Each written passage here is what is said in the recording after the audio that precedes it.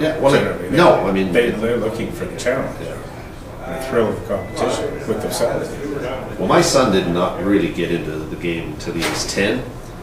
He still had his first scorecard somewhere, first 18-hole game, he shot 122. And, you know, he only got really keen on the sport when he played his first tournament. That's where you know, just that little bit of competition really gets it in your blood, you know, your sport. Then you know whether you've got that passion. Yeah. Girls. Are girls taking up the game? Not a lot, no. We actually have a really fine player here. She used to work for us here in the golf shop, Melody LaMarche, and she's winning pretty well all the junior tournament, or not the junior golf, so it's not junior anymore, but she's pretty well winning all the ladies events across the north, just about every event she goes into. And she's a fine player, but no, we had a program where we really encourage the young girls to golf, but again, there's so few of them that are taking up the sport. It's hard to get a lot of them involved. You know, I mean, I could pass out 10 junior girl memberships tomorrow for free. I'm still not so sure that they're going to even use it. You know, unless, you know, it would be better to give, you know, if there were a nucleus of 8 or 10 girls that all wanted to play, to give them all a membership, and then that 8 grow up together and play golf together. That's the way to do it, not just to give one to an isolated girl somewhere who gets here and is shy and no friends, you know, no friends around, and you know, she'll play once or twice and you won't see her again. So it's if I knew, I'll tell you right now, if I knew of a bunch of girls that were interested in golf, I mean, I would let them play for free. Just especially if there was a nucleus of them, you know, friends, you know, that all wanted to play and play together. You know, it would be worth our while just to see them out there. I would encourage that. If somebody's out there that knows of a bunch of them wanting to play golf, you know, we would be. It would be great to see. I'll tell you. Right now, we probably only have between the 4 courses. There may be 5 or 6 junior girls, maybe. Really? How many guys? I'd have to go through the numbers, but there'll probably be over 100, I would say. Yeah, over 100. So percentage-wise, it's like 10, 15% of the total members? That are juniors? I'm sorry, that are girls? But no, total juniors. What's your junior membership? Oh, yes, rate? yeah, well, yes, that's right. Yeah, 10%? Yeah, about 10%, that's right, yeah. Where do you see golf going as a sport?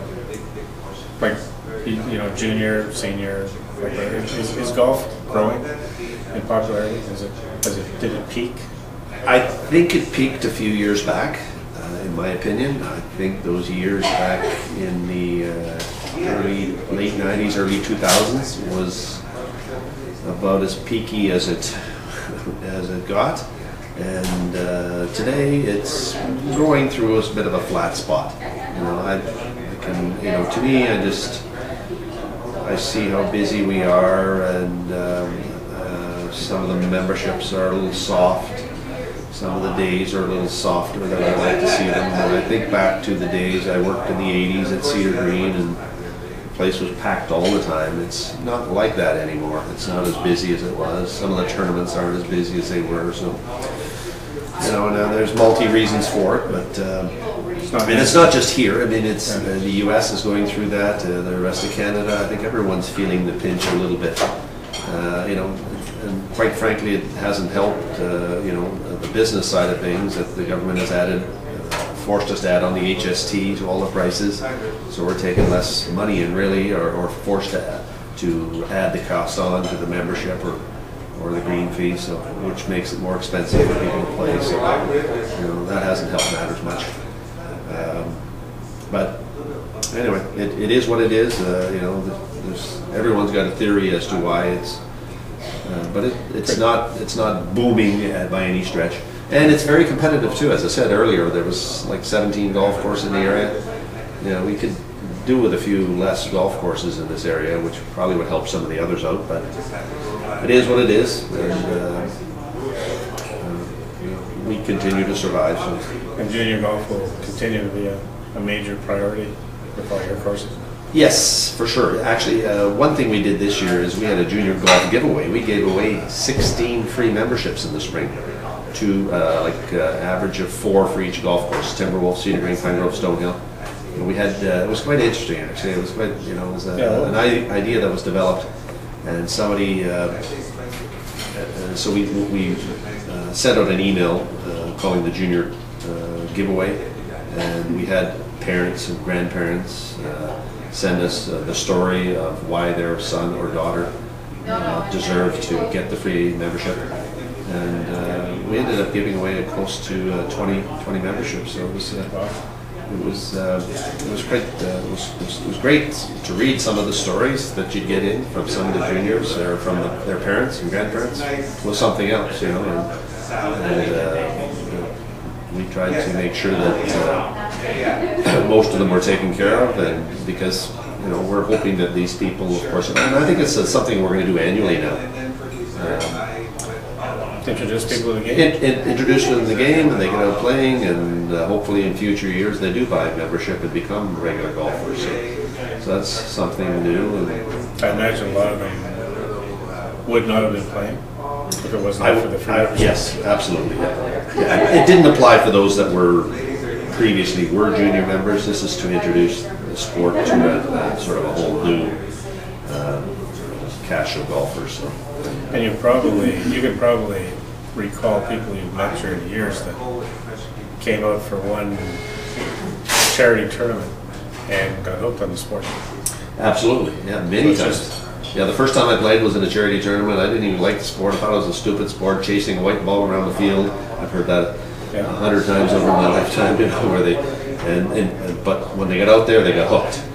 They said, "Wow, this is cool," and usually it's just that 1 or 2 good shots, and then they say, "Well, I can do better than I did there." They go to the driving range, they hit a few balls, and then maybe they, get a decent set of clubs, and then they take a lesson or 2, and they start hitting it better. And when you start seeing that cycle of improvement, that's where you really get hooked onto the game, because you want to see how good you get at it. Yeah. And then if your buddies are playing, and then of course you want to be the best of the crowd, and it's a one-upmanship. You try to hit it further than your buddy, and then score better than him, and so on and so forth. So it's a real amazing cycle. It's amazing the feeling you get by hitting a drive a foot farther than your partner. Yeah, you're away. That's good. Okay. So I guess the future of golf, like the future of any sport, really depends on young people getting involved. And having fun with the sport. We are going to try to do more and more of our part at our end to promote it with the summer series, with the junior golf giveaway. July we have a week there where kids can play free. It's called Take a Kid to the Course Week. And the other thing we do too is on weekdays after 6 and weekends after 4, any parent can bring their child over for free to play. Oh wow! So that's another program that we have. So there's lots of programs in place, for kids to play or to be introduced to the sport. So they just think we have to promote that more. A lot of people don't know about it, and we need to promote it more and let people know more about it. And like you say, get groups of kids, groups of friends involved with the sport. This is probably one of the more social sports that you can get involved. It is, and it's a sport that's you're going to take with you through life. Golf's not going anywhere. It's going to be around, long past when I'm young. And it's a sport, especially if you're, not much has changed. Especially if when you get into business, you're a banker, you're a lawyer, you're an accountant, and or a business person, playing in tournaments and socializing with people. A lot of business is done on the golf course, so it's a great sport. You're not going to likely get too injured playing golf. You will play hockey or football, maybe baseball, but with golf, not likely. So it's a sport that you're going to carry with you all through life. It's a sport that you can do a lot of business with. So I think, to me, it's an essential. Kids should take it up when they're young. Take it with you, even if you stop playing for a few years and you're sometimes they play to their late teens, and then they get interested in girls and cars and other partying. But they usually get back to it once they settle down. They can always come back to it. They always come back to it, and you don't forget those initial years where you learn the sport. So that's important. And once you find out that a person you're going to meet has an interest in golf, you've got a connection that spans any kind of difference that you may have had. Yep. As soon as you find that someone has an interest in golf, you can talk to them. Oh, absolutely, yeah. Many times you go to a social gathering, do you play? Oh, yeah, I play golf. And then, oh, yeah. Next thing you know, there's lots to talk about. Where have you played? You know, what courses have you played? What do you think of this course? What do you think of that course? It's a great sport. Yeah. And it's great for going on holidays, you know.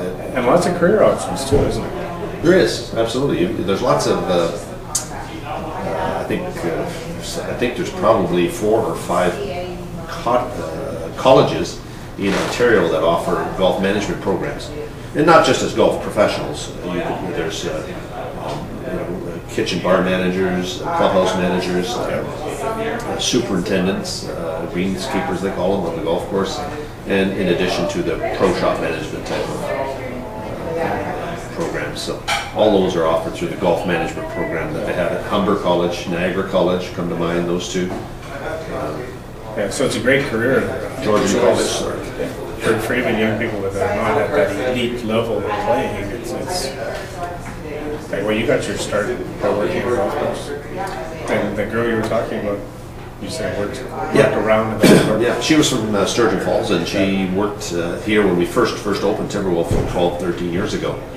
I think she was in college at the time, or just out of high school, and then disappeared for a while, and then she's a teacher and has come back as a member, and she said, I played with her the other day. Oh, she could play. Wonderful player. The young junior works in the back shop. He's now winning junior tournaments. Yeah. So it's great. Yeah. So Sam Yawney, thanks for spending some time. I think when we take a look at the future of any sport, it definitely is going to depend on how you can get the young people involved. The interesting thing about golf is, even if you don't have the numbers of juniors involved in golf that you might in hockey or soccer or baseball, once they're in, they stay. Yeah. There's no, you're playing hockey or you're playing baseball until you're 30 and then you can't run the bases anymore. It's, once you're into the sport, you're in. Well, there's a transition. Sometime in midlife, there's a transition where, yes, there's a lot more in hockey and soccer, you're right, at a very young age, I will say. You know, if you look at the sign-ups in Sudbury minor hockey or whatever. But at a certain point, as you age, I mean, there aren't a lot of adults in their 40s and 50s that are playing hockey and soccer and whatnot, but there are a lot of golfers. Right. So at some point, it's going to come back to you. And you can play with your family. And you can bring your kids up in the sport, and I think it's a great introduction for your kids, especially, as I said, as you mentioned earlier, the etiquette of golf and the respect of the game. And all of that you take with you off the course. Yes, absolutely. Once you learn those principles, yes, they apply in school, they apply at work. Yes. So if you can develop those principles on the golf course, you're a better person. Yes, absolutely. Sam, thanks a lot for the time. Good. Thanks, Bob. It's been very informative. Thank you.